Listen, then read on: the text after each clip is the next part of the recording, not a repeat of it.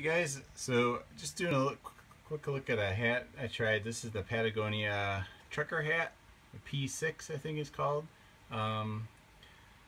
So Patagonia makes two styles of hat. They make like their one style trucker hats, which are normal size, and then they have a smaller volume hat. I forget what those are called, but so this is the bigger one, and I mean it's really big.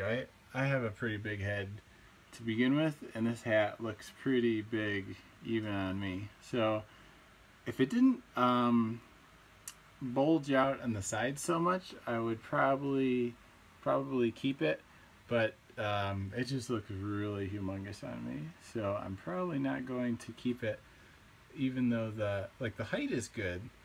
The height is good, so the volume that way is fine, but just the sides kind of bulge out too much.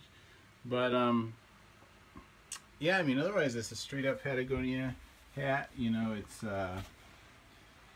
classic logo, black brim. It's not a performance hat, it's just your basic cotton hat with the plastic mesh on the back and a regular attachment there.